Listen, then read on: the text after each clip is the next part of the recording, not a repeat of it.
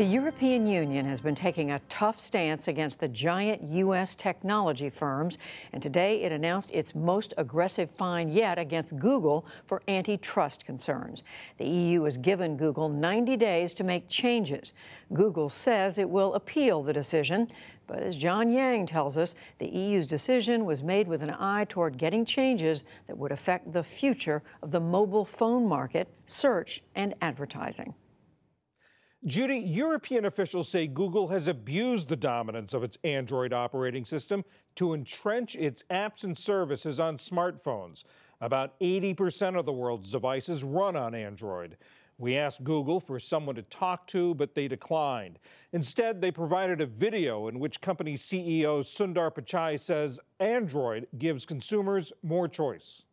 All of those choices have encouraged innovation and competition, which in turn lowers costs so that even more people have access to all the world's information. Earlier, I spoke with European Commissioner for Competition Margrethe Vestager. I began by asking her about Europe's case against Google. This is a case where we find that Google has put in place 3 illegal restrictions to cement its dominance in search. To say, for instance, if you want to have an Android operating system, well, then, of course, your users would like to have the Play Store because they want to have apps.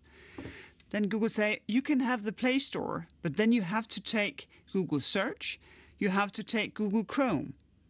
And not only do you have to take them, but we will also pay you so the Google Search is there exclusively, no competition. And last but not least, if you do something else, if you have a line of phones where you would do another Android version or something else, well, then you cannot use any of our products on any of your phones. And this, of course, limits innovation, limits choice, and makes it more difficult for rivals to present new things to us as consumers. In addition to the fine, you're asking for changes to Google's business practices. What are they? They have to pay a fine of 4.34 billion euros, and they have to stop their illegal behavior. They have to put a stop to the infringement in an effective manner, and they have to do so in 90 days.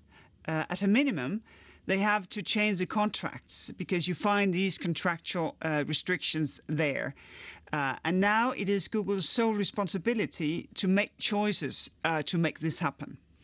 Google says that its Android operating system has expanded the choice of phones available around the world. They also say that some of the phones come preloaded with some competing apps that compete with Google's apps, and that users can download other rival apps. What do you say to that?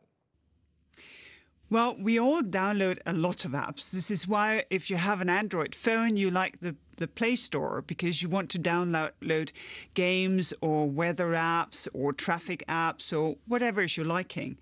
But there are some sort of very fundamental apps that we all like. And when it comes to search and when it comes to the browser, well, we might download something else, but the fact is that we don't. Only in 1% of users have downloaded another search app, and only 10% of users has downloaded another browser app. So you see, even though we might do it, we don't. Because when it's there, out-of-the-box experience, we just start using it, and we don't think about that we could do something else. And this is why competition is very far away if you first have done something illegal to make sure that the out-of-the-box experience is the Google experience. Android is already so dominant with smartphones. Are these actions going to make a dent in that? That, of course, remains to be seen, because Google now will have to make sure that they stop the infringement in an effective manner. And that will mean that those who produce a phone for us now have a free choice as to what apps to put on the phone when we have the out-of-the-box experience and open it and find a new phone that we have bought and look forward to, so that we have more choices when it comes to search apps, when it comes to browsers, when it comes to what version of an operating system would be the new and better version of an operating system. I think that you find a lot of gifted people out there, people with skills, with ideas, of course, to challenge our idea of search, to challenge our idea of what is a browser, how should an operating system work. Because this is why Google became so big, because they challenged the way things were. And that is, of course, the point in competition. The fine the EU has imposed is, of course, a record for the European Union, but it amounts to only less than about 1% of Google's annual revenues. Is that really going to make any difference?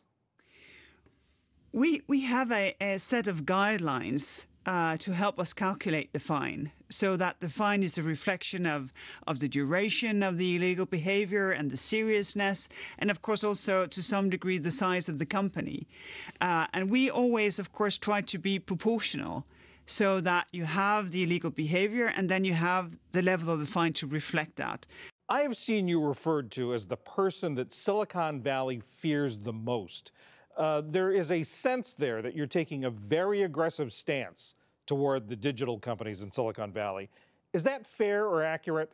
I'm here on a very simple mission, and that is to make sure that European consumers, they can enjoy the benefits of fair competition on the merits, choice, innovation, affordable prices.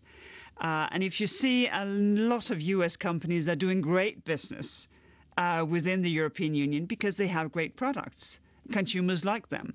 And that I very much encourage, because success is a good thing. Only you shouldn't misuse your success and start doing something illegal, because then consumers lose trust. Of course, this comes at a time of heightened tensions, trade tensions between the United States and the European Union. The President of the United States even called the European Union one of the top enemies of America. How do your actions fit into that context? Well, we live in a world that seems to be more and more unpredictable. And the thing is that I think it's important also to do the predictable things. And it is predictable because we have done this for decades, that if you are in the European market and you're doing something illegal and we can prove it, well, then we will come and we will take a decision and impose a fine on you and say you have to stop this. This is a predictable thing. We have done that for 60 years by now, and we will, of course, continue doing that. European Commissioner for Competition, Margrethe Vestager, thank you very much. It was indeed a pleasure to be with you. Thank you very much for having me.